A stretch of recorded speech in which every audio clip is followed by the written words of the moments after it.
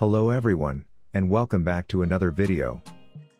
Kenya suspended a visa-free transit agreement with Pakistan on Wednesday, after social media sites showed videos of crowds of Pakistani nationals crowding in residential areas across the Kenyan capital Nairobi.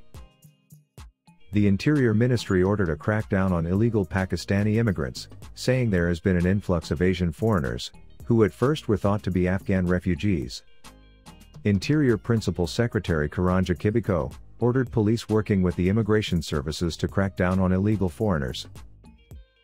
The majority of these travelers have originated from Pakistan, and have valid transit visas to Saudi Arabia that are issued on arrival, Kibiko said in a statement. Going forward, the government will restrict the number of foreigners transiting through the country to levels that do not pose a risk to Kenya's national interest. A letter to the High Commission of Pakistan, Kenya's Foreign Affairs Ministry said, the government of Kenya regrets that some of these passengers are taking advantage of Kenya's status with these countries, with regard to the COVID-19 quarantine regulations.